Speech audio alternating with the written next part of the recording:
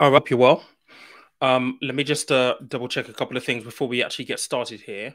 I was in conversation with somebody this afternoon and I came across this article, which is very, very good news for first time buyers. So that's the whole purpose of this live right here, to talk you through the new 100% deposit for renters, which is actually very, very different to one that I maybe covered 10 months ago. So if you're a first time buyer, you probably want to pay attention to this. I'm just going to go through everything that we know about this new offering from Skipton Building Society. And I'm also going to talk you through some of the potential dangers, pitfalls that are going to be coming hand in hand with this, really, because it's never a free lunch. And it's never a perfect solution. By the way, please do me a favor. If you do get value from this, make sure that you click the like button. That will be massively helpful.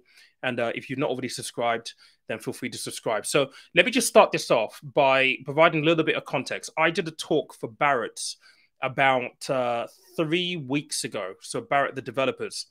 And they asked me to speak to the audience about, saving for a deposit, so on and so forth. And as part of that talk, I actually showed them this slide. Now, this is a survey on the average length of time it takes for people to save for a deposit. So it takes 8 years, according to Barclays Mortgages, for someone to save for a deposit on their first home. Now, you don't need me to tell you that there is an acute issue with the fact that now we have rising interest rates. Property prices have blown up over the last 10, 20 odd years. They're slightly down right now. We've got inflation at this point in time, but wages obviously haven't been keeping up with any of those factors. And so what's happening is you have a huge disparity between the affordability that people have to buy properties. In London, for example, you're probably going to get a 1-bedroom, two-bedroom flat. If you can afford one, that's pretty much a miracle, right? Especially based on how much you're earning. And while some people have gone to the point where you can borrow 7 times your annual salary, most of the lenders are still doing the 4 to 5 times your annual salary in the mortgage affordability calculation. So this news today is going to be very, very welcome around some additional help that is available, because I guess the providers are now looking at this thinking there is an opportunity in the market and putting products out there. Now, just to obviously set the scene with this, there are 15. Let me just repeat that. There are 15. So 15 zero deposit mortgages available on the high street right now. Okay, 15 of them. However, a lot of them have particular criteria that you have to meet. So I'm going to share let me just get rid of this for a moment, because this is important. They have very, very particular criteria that you have to meet, and not everyone is going to meet those criteria. With this new one, which has been launched today, it's going to essentially mean that more people are going to fall within the net to qualify for this. And another thing that I always hear a lot about is the fact that if you're renting at this point in time, we all know that if you're renting and you apply for a mortgage, that it is very, very likely that your mortgage payment is going to be less than your current rent, particularly if you're living in London. And sometimes it doesn't make sense when you go to a mortgage lender, you look at your rent, you look at the mortgage, and even though the mortgage is less than your rent, they say, no, you can't afford one. It's one of those things that used to really piss me off when I was advising as a mortgage advisor. But I understand the logic from a banking point of view. This is going to get rid of some of those concerns and that barrier for first-time buyers. But like I said, this is not perfect. There are some downfalls with this. I will go through everything. So, right, let's jump into the article. I will link this down below as well after I finish this live, so that you can go and reference this yourself and read through the article. But this is the headline that we've seen today, which is now being reported. So Skipton Building Society launches a 100% mortgage to help renters onto the property ladder without a deposit. Now, the reason for that, like I said, is because when you look at it on paper, well, actually, your rent is oftentimes more than your mortgage payment. So this is trying to find some way of actually being able to bridge the gap. Now, what do we know? Let's talk about the interest rate first. So they are going to be launching this on a 5-year fixed rate deal. Oh, go back up. On a 5-year fixed rate deal. And the rate is going to be 5.49%. Now, bear in mind that within how these mortgage lenders come up with their interest rate, loan to value is always a big consideration. So your loan to value is what's the price of the house and how much are you borrowing against the price of the house. If you had a 10% deposit, your loan to value would be 90%. If you had a 25% deposit, your loan to value would be 75%. And the lower your loan to value, the better the rate you're going to be able to get. So bearing in mind, this is a 100% loan to value mortgage because there is no requirement for a deposit here. They are upping the interest rate to compensate the risk that they carry. And there is a very, very big risk with this, which I'll come on to a bit later on. So it's 5.49%. This is fixed for 5 years. And the maximum term you can have with this is 35 years. So 35 years is the maximum term you can have.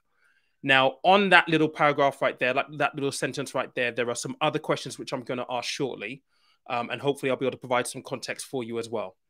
But what this is basically saying is they will lend you up to 4.49, so 4.5% of your salary. So in other words, if you're looking at a property worth, I don't know, £200,000, for example, right? You're going to need to probably earn around about £28,000 to be able to get that amount on a 100% mortgage with a 100% loan to value, right? So it's really important to understand if you are going to use this, you're shopping around, make sure that you're taking into consideration these multiples. Now, the maximum amount you can borrow is £600,000. So this will help people who are in inner cities like London, where, you know, you're probably paying, what, £300,000 for, if not more, for a one-bedroom flat. So really important. 5.49% is the interest rate, fixed for 5 years. Maximum term is 35 years for the life of the mortgage. They will lend 4.49% of your annual salary. And the maximum amount that you can borrow on this loan is £600,000. £600,000. Really important stuff. Now, let me just check my notes here quickly because I've made a ton of notes here. Right. So speaking about, let me just get rid of this because this is a really important point. Speaking about this whole equation of mortgage is less than rent, okay? All of the other 15 zero deposit, no deposit mortgages that are currently on the market require you to have a guarantor. This mortgage does not require you to have a guarantor. So whereas before you might have not been able, if you didn't have family that could support you or be a guarantor, they don't have assets or they just didn't want to do it because of the risk, you don't have to worry about seeking a guarantor for this. Now, what you do need, though, you need two things. So the first thing you need is you need a pretty decent credit score. So I'm going to do a shameless plug here because I spoke about this extensively in my book right here. The last chapter, the last piece of the formula in my book is all about credit scores. And the amount of times that I've seen people as a mortgage advisor who will apply for a mortgage, they haven't checked their credit score, then all of a sudden, well, they can't get a mortgage because there was something on their credit score that they didn't quite catch. Your credit score is really important. You have to have a healthy, clean credit score to qualify for this. Now, make no mistake of this. You need to think like a bank. What they are doing is they are lending you 100% of the value of the house. You are putting no skin in the game. Therefore, their risk assessments are going to be way up here. They're going to be more stringent with their checks and balances, and they're going to be looking really deeply at your credit score. Now, your credit score isn't just the number that you see on Experian or ClearScore or Equifax. What you should be paying attention to is your actual credit report.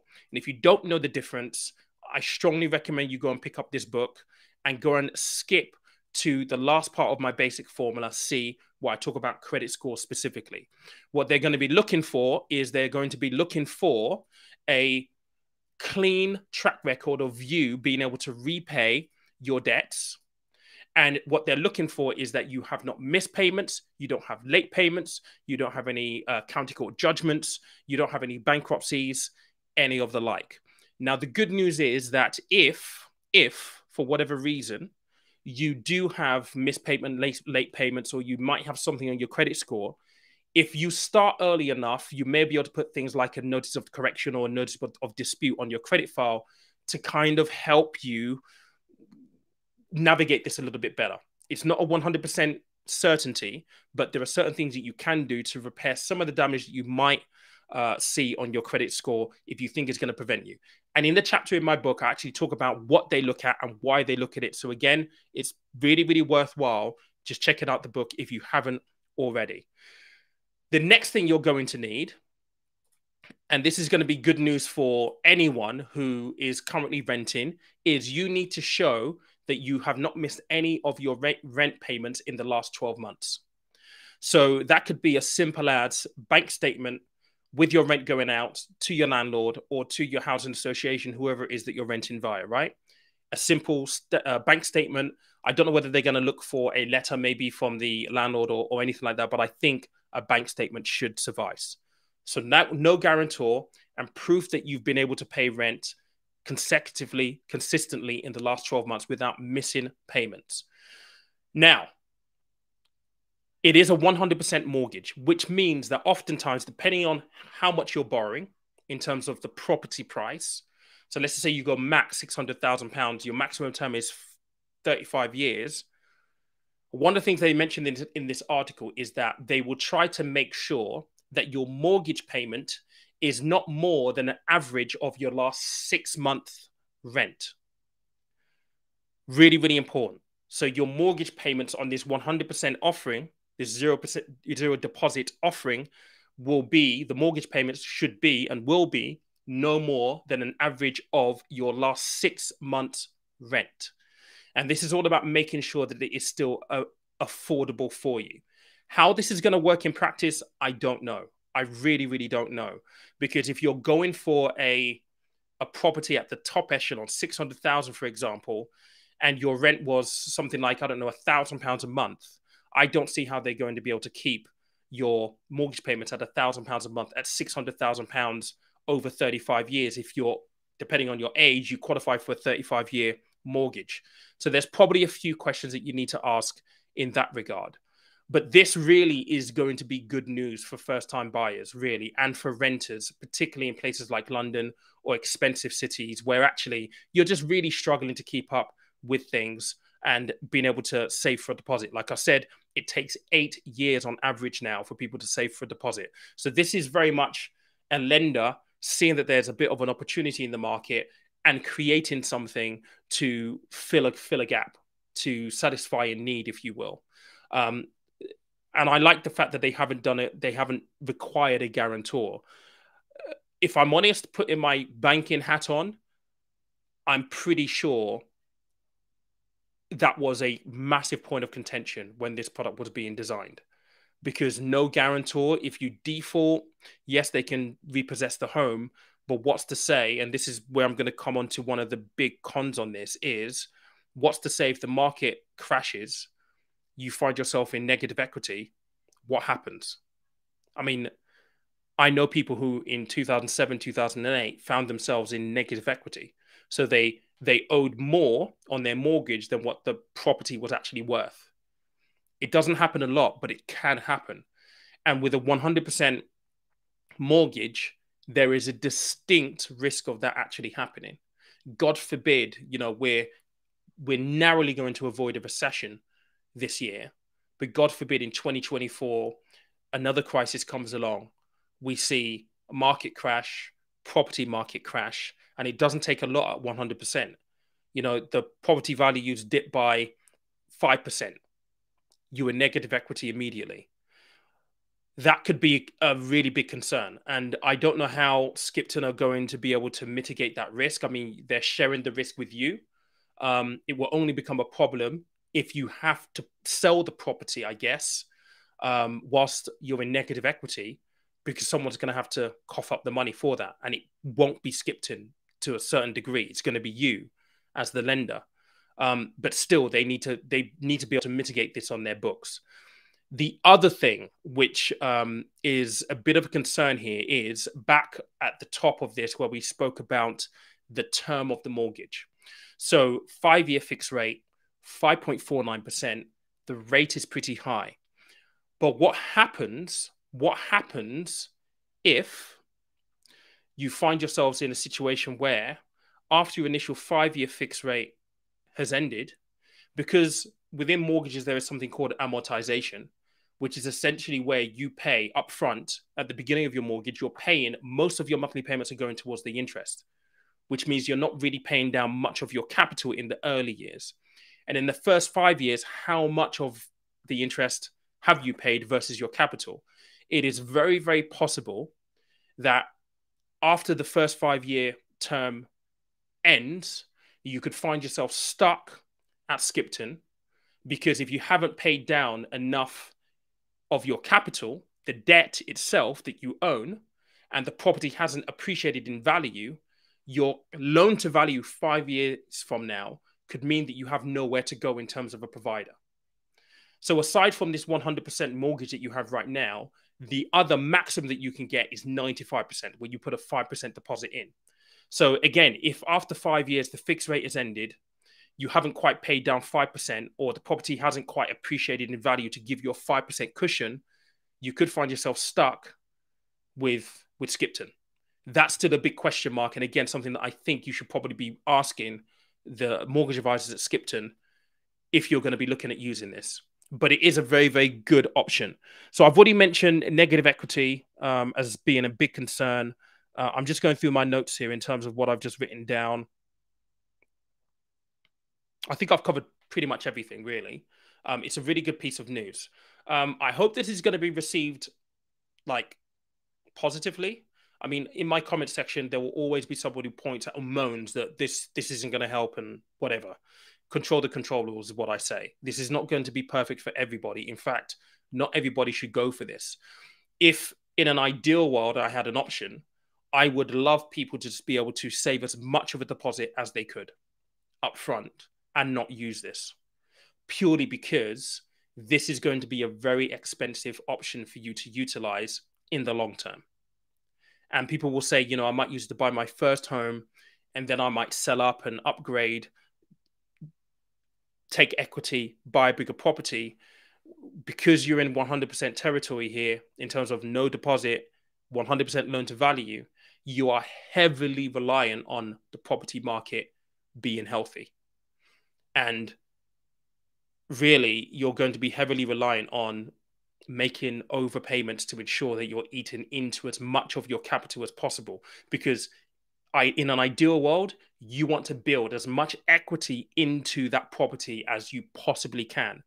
And if you start with a 15, 25% deposit, you have equity day one. Here, you don't have equity day one. It's going to cost you more, it's higher risk, and you're at the mercy of factors that you cannot control. So I think that that's a really important point to kind of be aware of. Yes, it's going to help people, no doubt, 100%. I have no doubt that it will. But you really, really, really need to think about it, like from a practical point of view. And can I just say one thing that I said at the Barrett's talk a couple of weeks ago? I find this a lot with first-time buyers. Please don't get caught up with the need or the aspiration of getting on the property ladder and what that is going to mean and say for you. And the reason why I say that is this. We're in an environment right now where the bank rate has gone up, interest rates have gone up, mortgages have gone up. If you're on a standard variable or on a tracker mortgage, you've felt the pain over the last year and a bit. And for first-time buyers in an environment like this, you have to be so careful. So let me just contextualize this for you. Imagine you go into this deal, 5.49%. You're happy, you're fixed for 5 years. Let's just say a concoction of things tend to happen or could happen, right? Let's just say property market dips.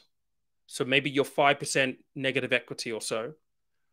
Let's just say inflation isn't under control. We have another bout of bank rate rises, interest rate rises. If you are taking this deal with 100% and your affordability is razor thin in terms of what you can afford monthly to service this is razor thin, and you've not been able to earn more money, increase your income, or develop any side hustles in the 5-year period where you're fixed, you come to the end of that fixed 5-year period. And like I said, you're underwater in terms of negative equity, property markets falling 5%. You've seen interest rates hike up. If you were at, say, £1,000 a month and that was your maximum, you barely had any disposable income, and you come to remortgage, and guess what? Mortgage rates have gone up 2%. And then the fixed rate that you're going to go to goes from 5.49% that you're on to 6.5% to 7%. You are really going to struggle. So I have to encourage you, don't just think about that moment of getting on the property ladder. You need to think, right, so in 5 years' time, at the end of this initial deal, what's likely to happen? How do I prepare myself for any potential increases for the worst case scenario? Really, you need to think worst case scenario. And people will say that's being negative. That will be, people will say that that's, thinking, again, negatively is probably the right word for it. But sometimes you have to think that way, because this circumstance that we're in right now, a lot of people wouldn't have thought that it would happen, but guess what? It's happening. Many people are rolling off their fixed rates starting now that will see their mortgage payments go up by £300-400 a month. I mean, God forbid they couldn't afford it when they originally took out the mortgage versus now, when it's not just the mortgage payment that is increased, but it's the price of food, energy, all of that is increased. So your disposable income is being squeezed. And again, shameless plug, but in my book, I do talk a lot about how you actually build financial security moving forward. So those are just a few things. I know that there are people in the comments right here. So let me just get to some of your comments and some of your questions as well, and see what you guys are saying.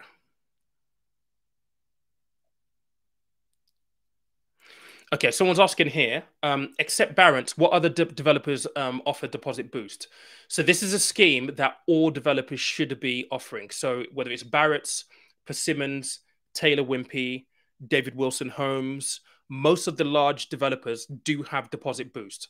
So essentially with deposit boost, I made a video on this a few weeks back. Maybe go watch the full video, but in short form, deposit boost is you have a 10% deposit, the developer will give you 5% additional. Now, on that video, people were moaning and saying, well, you know what? Of course, well, it's going to end up costing you money in the long run. It's not free money. Of course, it's not free money. I mean, no shit, Sherlock. Like, it's coming from the developers. So they would have priced into the actual sale price of the property, yeah, to give you a 5% deposit. So, and it's on the sale price as well. So if it's on £200,000 house, they are literally going to give you 10 grand. Of course, that's baked in. There is no such thing as free money. So it's worthwhile knowing that. But yeah, deposit boost will be available from all of the developers. It's just worthwhile asking them at the point where you're interacting and having conversations with them.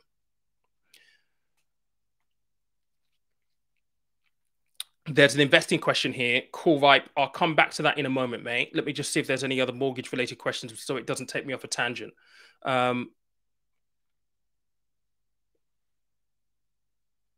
Yeah, someone's saying here, there's so many shifting goalposts.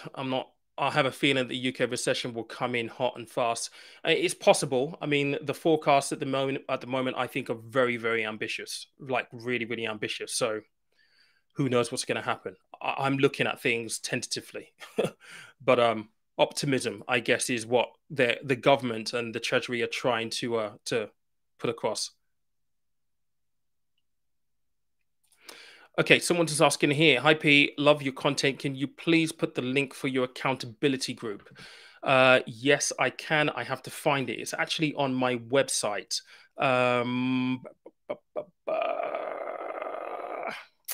All right, let me do this right now. 1 second, guys. Let me just put this right now. And I will talk about the accountability group. So the accountability group is something that I have. We have a small cohort of people in here.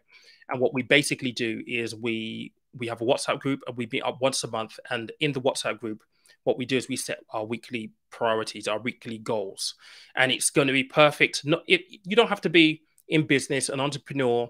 I mean, I've got a student in there who's at university, and he sets goals around university timetables and university work. I've got someone in property in there. I've got someone else who's a coach, who's a life coach. He's developing his business and his passion at the moment. I've got a professional in there as well. It's a really, really nice group of people. We WhatsApp in our goals every week. We check in on each other. It's quite a nice community now. We have a little conversation in there, a bit of banter, and we meet up on the first Saturday of every single month. So if you want to join, it's not something that I publicize a lot. I should probably do more in publicizing these kind of things, but I wanted to keep it, relatively small and relatively intimate, because I think that having an intimate group of people is always very, very nice, particularly when people are trying to work towards goals together. And we check in on each other. We challenge each other. And it's just a nice way where if you are trying to work towards any particular goals, then you're able to do that, knowing that you have like-minded people that you can bounce things off and ask questions to, and just generally have a good conversation with. So I'm just trying to find it for you. Bear me 1 second. It's somewhere else. I might actually pull it off my website, actually, to be fair. Well, I was thinking of doing it on the other place, on the other side. Where are we? There we go. Our services. Okay, there we go. It doesn't take you to the right page, though. Okay, I will look, I'll push you to this page on my website. It's under my services page, and it's called the Peer Circle. So check that out, Elle. You can join there as well if you want to. It's $9.99 a month plus VAT, so it's $11.95 or something like that. But like I said, it's a really good group. We talk every week. We message back and forth during the week. We meet up every Saturday. We're actually thinking of organizing a bit of a get-together in the summer as well. Edna suggested that. So that'll be something we're going to be doing as well. But it's a really nice, cool, close-knit group of people. Cheers for that. Right, let's get back up here and see, where was I? Someone's just saying it seems like a guaranteed negative equity in the short term seems a bit desperate for devs, especially with the overvalued properties these are available on. I don't know, man. Look, the market is the market. The market and a market is driven by demand at the end of the day, particularly in places like London. There are too many people wanting to buy the houses. This is the fundamental. It's economics 101. It's simply how it works. You wouldn't go and crash or sell something under market value. I mean, I guess they could, but why would they? And maybe this is the problem with the capitalist society, right? For profit, it doesn't always mean that everyone profits.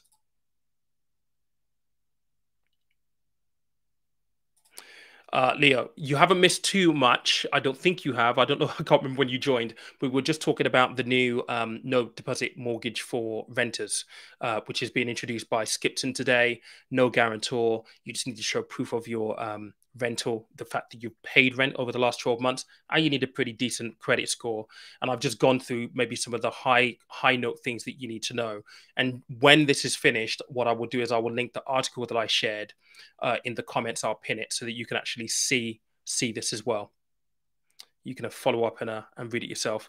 What's Stuart saying here? I'm in 10K debt and I have no chance. Where the best way to get interest down and clear this? Okay, Stuart. What is it on? Okay, what is it on? I'm not very good at this, but so part of my basic formula. So my basic formula is five key areas to pay attention to in order to become your own financial hero. And the idea of becoming your own financial hero is being able to make financial decisions out of choice and not out of necessity. And everything that I put into the book is from my own personal experience. Now, I have had 15 years where I struggled with debt. So I've been in your position right now.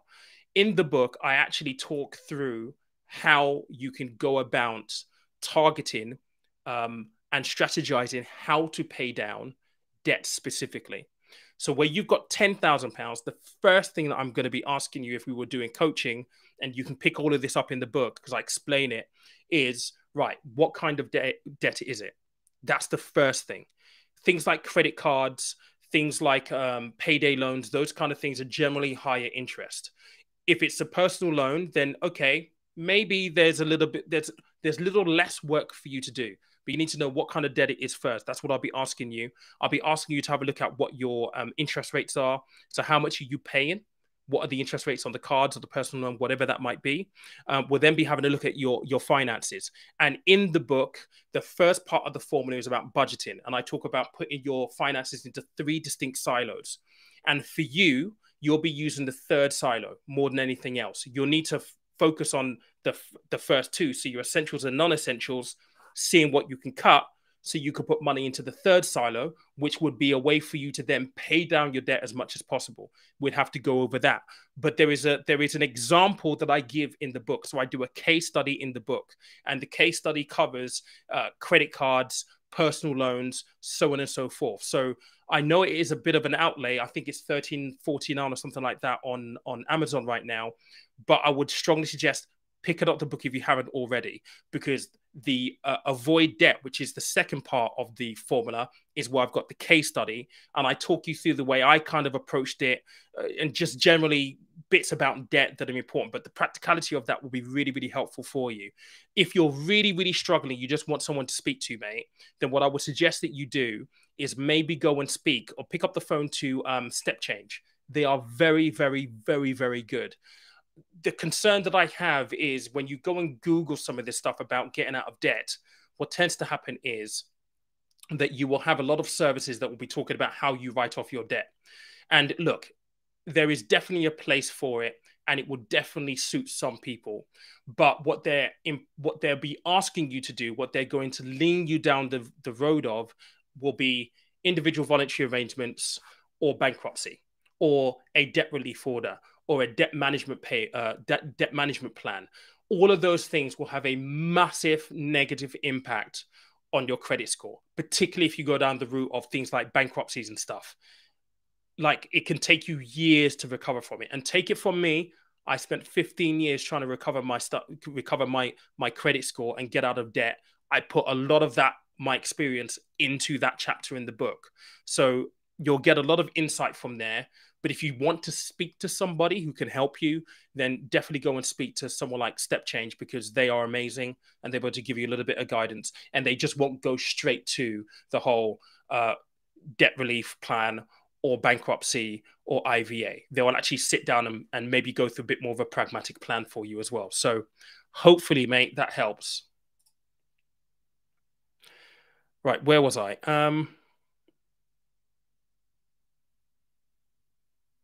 Just trying to find where I was. Bear me 1 second.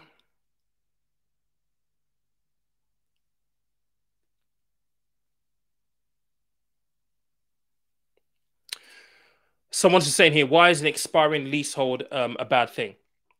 Right. So an expiring leasehold is not good, because if you have a leasehold property, it means that basically you don't technically own the land that it's on. So you have to pay a lease for the land that it's on. So if you have like a property with a leasehold where it's ending, I would say anytime in the next 50 years, some mortgage providers will say 100 years, all of a sudden it's problematic, because nobody really knows for sure whether you'll be able to renew it. And because you have such a short period of time on the leasehold, what it does, it plummets the value of the property.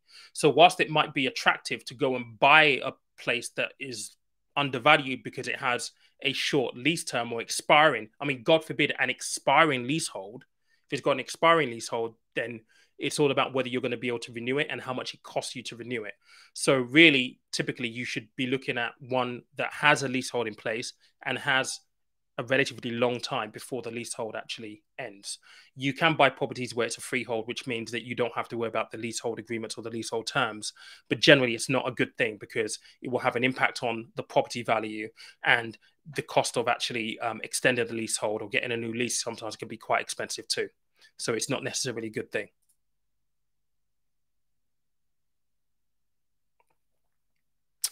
Cool vibe. All right, it will be great to see you in there, mate. It will be absolutely amazing to see you in there. And yeah, we can set goals together and move towards things. But like I said, it's a really, really nice small group at the moment. Ah, I mean, it's nice to meet you at the Birmingham Pension Bee event 2 weeks ago.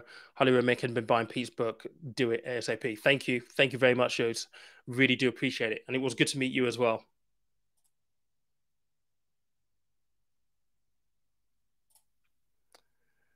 Safe to assume that 100% mortgage did not apply to be. No, it does not apply to buy-to-let properties. Unfortunately, not. And the reason for that is this, right? As a buy-to-let property, you're an investor, so you're going to be using it for commercial gain. So the government is not going to incentivize you to acquire a property which you're going to rent out, and it's not necessarily going to solve the home ownership problem as it's deemed that we currently have. So it doesn't apply to buy to let properties. Unfortunately, you're still going to be limited to that 20-25% deposit that is required for buy to lets, unfortunately.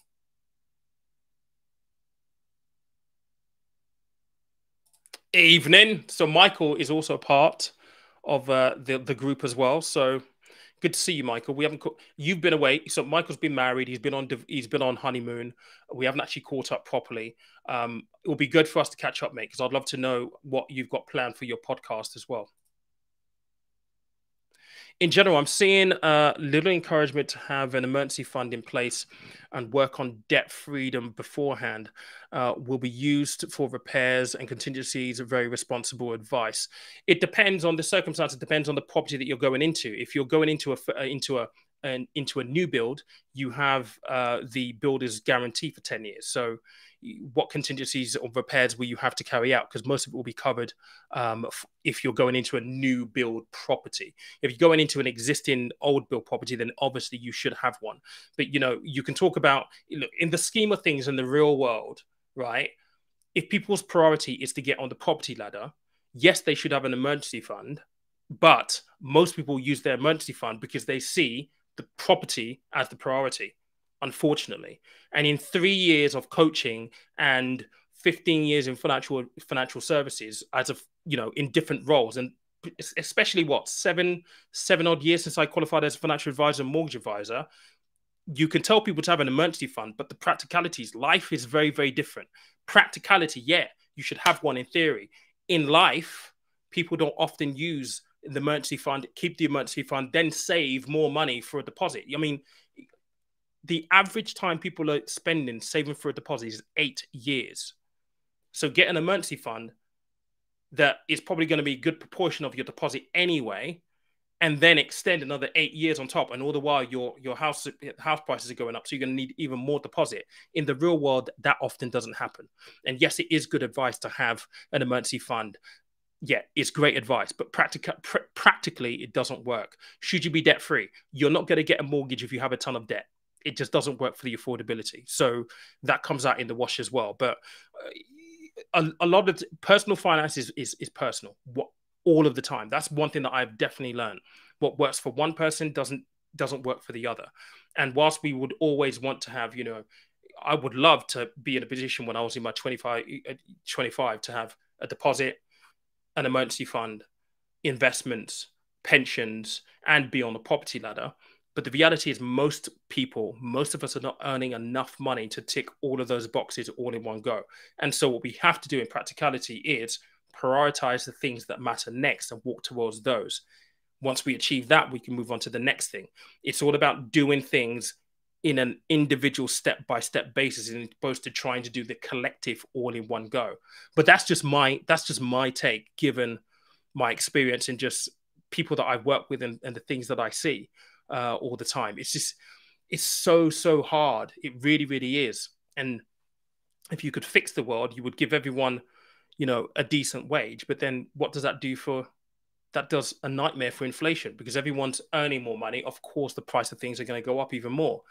It's mad, really. And it really just it goes to ask the question whether the current shape of Western economies, the Western world and capitalism works anymore. Many people will argue that it doesn't work. The maths is not mathing, as they say. It just isn't. Let's have a look at this one. Would you recommend putting spare money into invest in S&P 500 or other funds than buying 15, 20-year later outright rather than going down the mortgage route? So this is the equation of property versus investing. Look, it depends on your circumstances. It depends on what you see the future to be for you. Okay, so there is huge risk on one side. Like if you invest in the S&P 500, you've got the investment risk, and people will say that the S&P 500 has grown, which it has historically, 100% it has. But what happens if at the point where you need to access money, the markets dip? The same could be said on the property side. So you have to weigh up the pros and cons of both. One of the things that I think, because I do a lot of coaching and a lot of life planning with people in coaching, I always talk about, okay, so when you fast forward to the fact that at some point you're not going to want to work anymore, do you still want to be paying rent? For most people, the answer is no, because it would be nice not to have that psychological burden of I've got to pay rent, then I've got to pay energy, food, all this kind of stuff. Now, if that isn't true for you and you don't mind paying rent, then the question then becomes, will you have enough investments, pensions, saved up cash assets to supplement the rent and the income that you need or the things that you need to pay for? And the killer equation here is inflation. You know, our target is 2%, right, at the moment, but inflation is at 10.1%. If in 40 years' time, inflation is 15, 20%, you've invested, hopefully your investments have kept up. But if they've had a really rough ride, they may not have. And so you've got to weigh off that balance. You've got to weigh out that risk and balance that risk as best as you possibly can. And for most people, when you sit them down and really go through the detail of it, like, okay, look, really visualize what it's like. What do you want it to be like? Most people will say that they'd rather not have to pay rent when they come to retire, which means a mortgage, paying down the mortgage before you actually get to retirement. And you can do that still investing in the market, still paying into a pension. And in the pension under current legislation, you can still take 25% of that to help you pay down any lump sum that you might have at that point. That's just my experience of working with people and what I see as the consensus when we do life planning in that way. Most people are like, I'd rather not be in a position where rent is still a factor for me, because rent is inflationary. So your rent may be £600 now. I mean, there was a story probably about a month ago, a lady in her late 50s who was renting, and because obviously interest rates have gone up, rents have gone up, you know, she finds herself not being able to afford where she lives, and she's now sofa surfing with friends. I mean, who wants to be at that stage of life in that position? So you really have to ask yourself, you know, what you want that to be like later on in life. And sometimes it can be very, very difficult to visualize that far into the future, but you have to try to do it so that you can make the best decisions now. And that's one of the things that I want to try and encourage on this channel. Social media is such that it's all about the quick win, short attention spans, short time frames. We need to have an element of our psyche thinking about the long term. And again, that's one of the things that I stress in my book, particularly when we get to the I of the formula, of the basic formula, when I talk about invest early. We need to think, yes, in the present, but we need to have at least one part of our eye on the future and trying to make the best decisions now that will serve us in the future. And whilst it might seem that's far, far off, it will be there just like that. It's like wrinkles. 1 minute they're there, they weren't there, the next they are. And you don't know how they got there. So it's really, really important. But really good question and a long-winded answer, I know. But I think context is always very, very important when you're discussing these things, because it is quite nuanced when you really get down to the nitty-gritty of it all.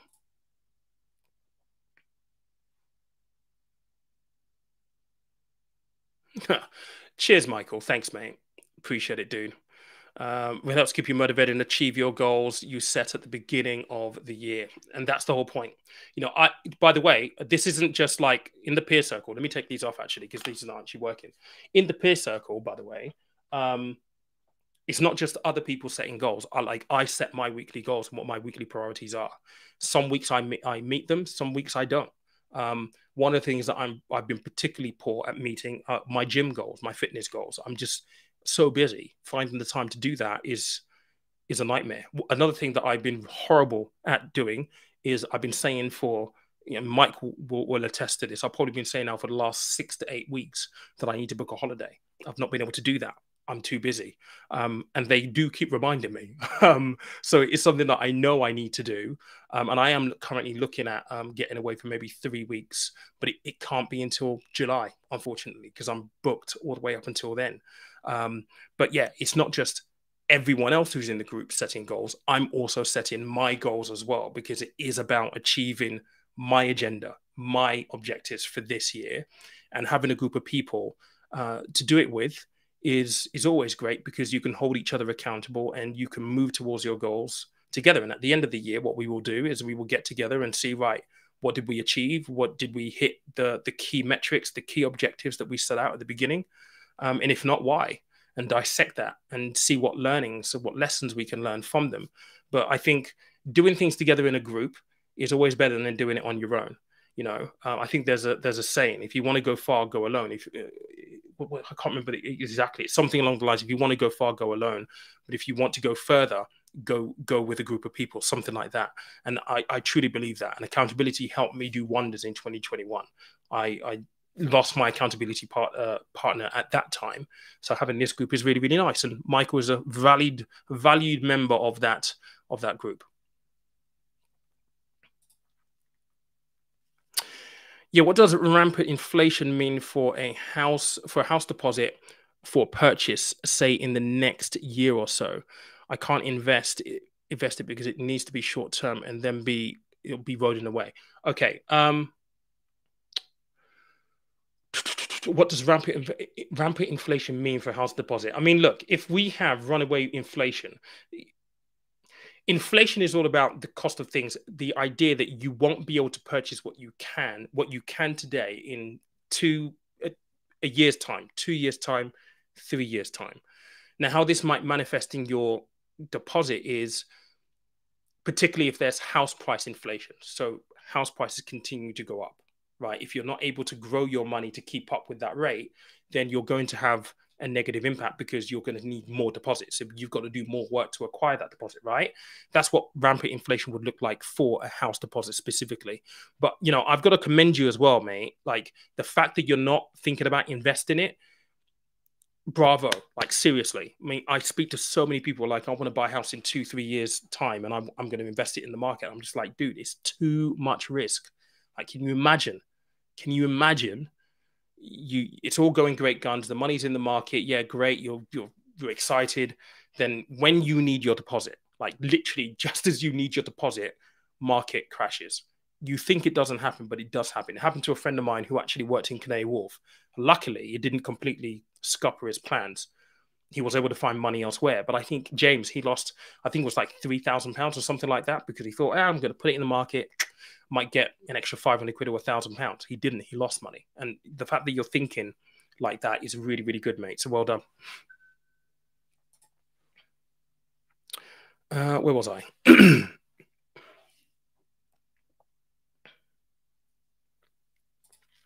You need to talk about salary sacrifice. Yeah, I mean, look, salary sacrifice is great, particularly if you're at the higher rate of the tax bands where you're starting to lose your personal savings allowance. It's also good if you're on the lower end as well, because essentially what that means is that especially if you're salary sacrificing into a pension, you're sacrificing that before tax goes up, so the contributions are a little bit larger. So yeah, salary sacrifice is a really, really powerful thing, particularly if you're at that echelon where you're earning over £120,000, because over 100,000 you start to lose your £12,570 personal allowance.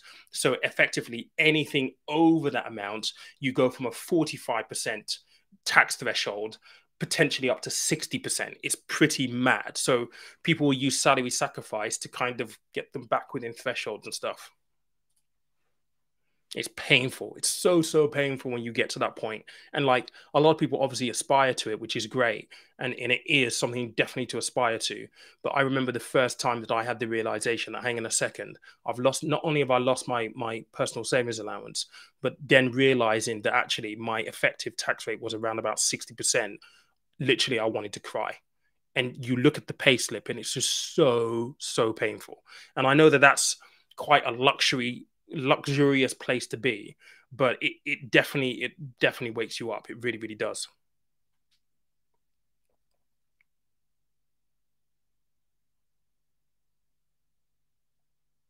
I'm just looking through the comments here.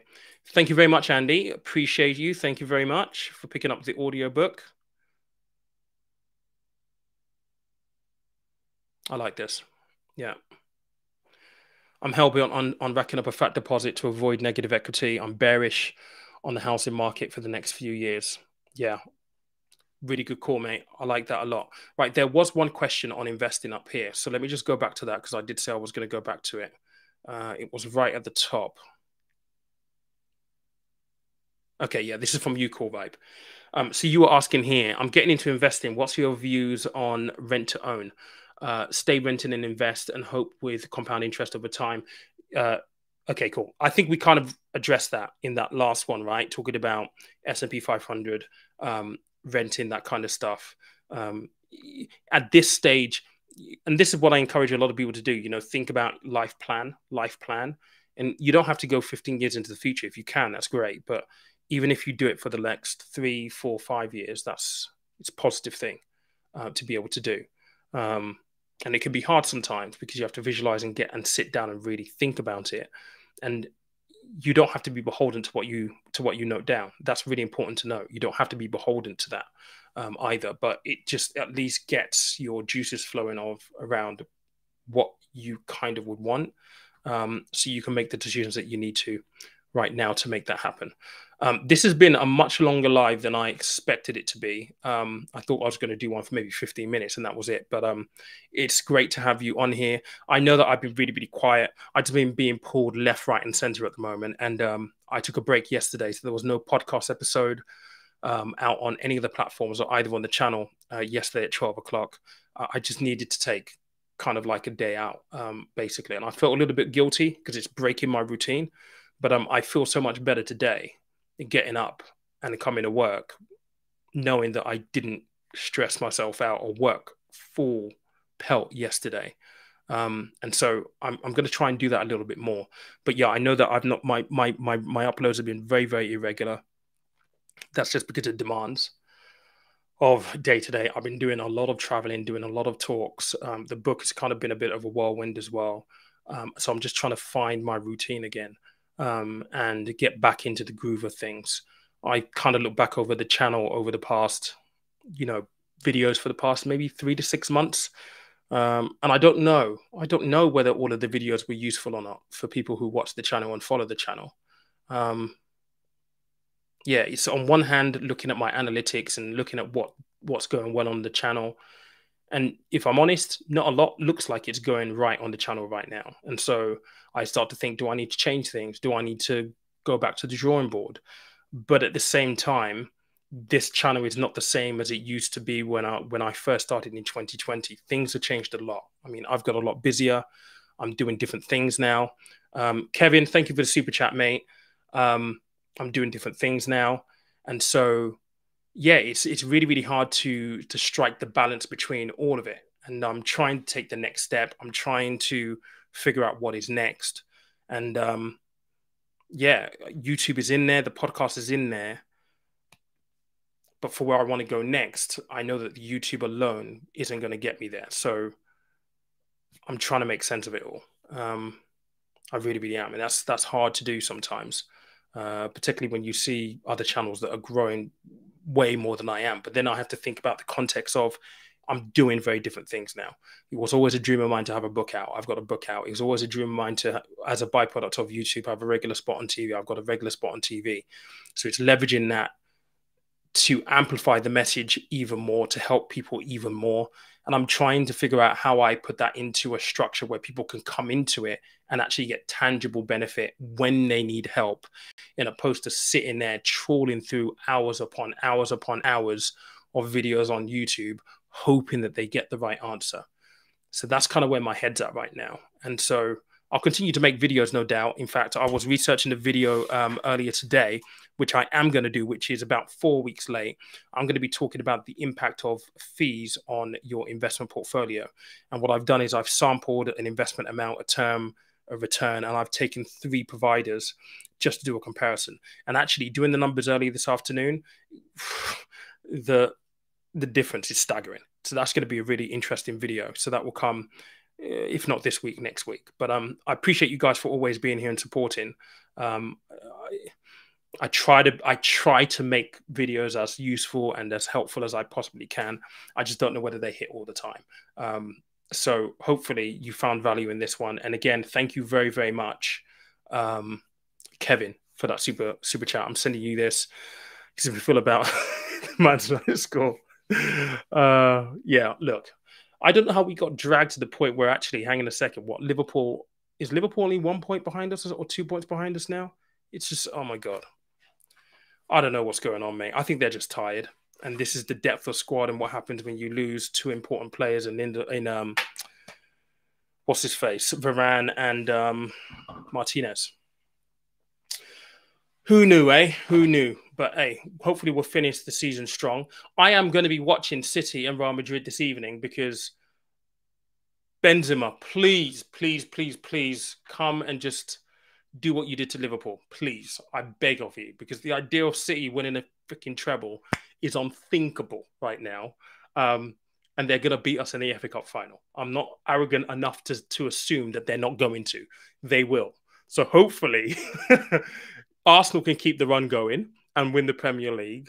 And hopefully Real Madrid can do the business tonight and completely shut them out. But if I'm honest, I cannot see. I mean, Haaland, this is the beast. And the way they're playing right now, oh my God. I don't know. But it's Real Madrid. They know how to win. They've got experience. I just think Haaland is going to be too much. And I just feel as though he's got a big night in him. And he might not do it. He might not do it away, but he'll definitely do it at home. And if he does it away, it's over. It's over. I just cannot see them going to the City ground and winning. I just can't see it. So fingers crossed. GT Playboy.